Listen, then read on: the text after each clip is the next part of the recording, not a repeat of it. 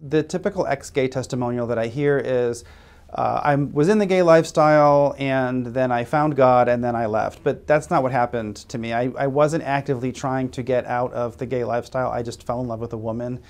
And then I had a conversion experience in 2001. And my conversion experience was actually more related to the fact that I was now in a sexual relationship with a woman, and I started to all of a sudden worry a lot about whether she was going to become pregnant, which is something I did not have to deal with when I was involved with men. So there was a heaviness and a seriousness about having sex with women, and so I found myself praying for guidance, and the message became clear: you have to get married. Just because you've been saved from one kind of sexual activity doesn't mean that you're spared the biblical rule about fornication. So that is how God played into it.